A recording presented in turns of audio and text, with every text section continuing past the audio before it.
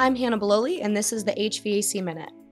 Under a rule finalized by the Department of Energy in September, new, non-weatherized, gas-fueled residential furnaces will have to be at least 95% efficient, beginning in late 2028.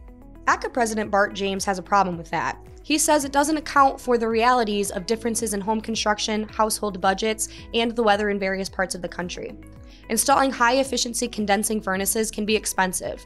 Not only is the equipment more costly than other models, but it often requires modification to the home because of the need for sidewall venting. James said for some consumers, the math just doesn't pencil out. In addition, he said, the rule could leave traditional residential gas water heaters stranded because they still need to be vented vertically.